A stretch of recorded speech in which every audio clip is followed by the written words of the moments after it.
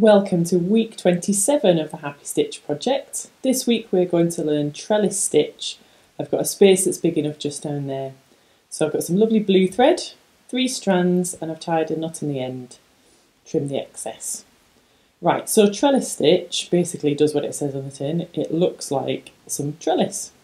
So what we're going to do is going to start by stitching some vertical lines here.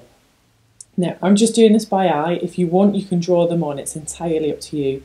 Make sure you draw them on with something that you can get rid of, though, because you don't want to see the lines behind it. So use something like an air erasable pen or a water one, or one of those clever ones that you can remove with a hairdryer, which I've never actually tried.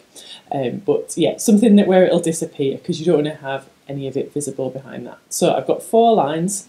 And then I'm going to do the same thing going horizontally. So I'm just going to work out where I need to start. You'll see that I've tried to keep them the same distance apart, and with these horizontal ones I'm going to do the same as well. So if you haven't got any room on hoop, you could just try it on something new. Just need a little bit of space really, which I haven't got in this hoop. I think I said earlier in one of the videos, I don't know why I picked a 5-inch hoop to do a whole year's project on. What was I thinking? Anyway, never mind. Good job I've got room for this one. Okay, so we've got our grid, okay, and you can just see that I put those horizontal stitches straight over the top. There wasn't any weaving in or out or anything, that's a different stitch. So what we need to do now is secure them in place. So I've just come up in the inside square at the bottom there, and I'm doing a little tiny stitch over the diagonal. So you can see I've come up in the next square along, going over the top where those threads meet, and just putting that stitch diagonally over the top, and that will keep it nice and secure.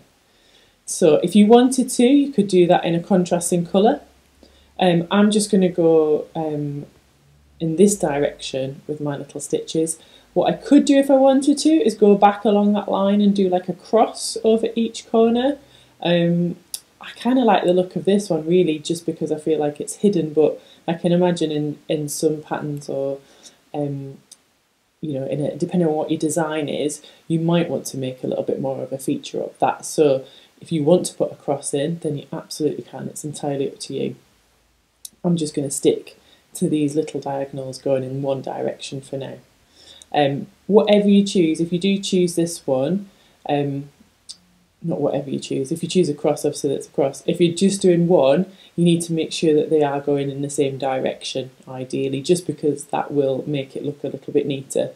I mean, no one's going to tell you off or anything if you've got 1 or 2 going in the wrong direction, so don't be too worried about it or anything, but try and make sure that they all go in that same direction. So to help me do that, I'm starting in the sort of top right corner each time and going diagonally over to the bottom left, and that's just helping me make sure that they go in the same direction each time. So it's looking nice. You can see that those stitches over the horizontal and vertical lines that we did, they are giving a little bit of texture to that.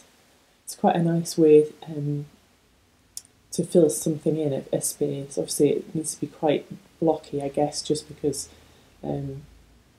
of the nature of the stitch, but have a little play around and see what you think about this stitch, because I think it's quite versatile really.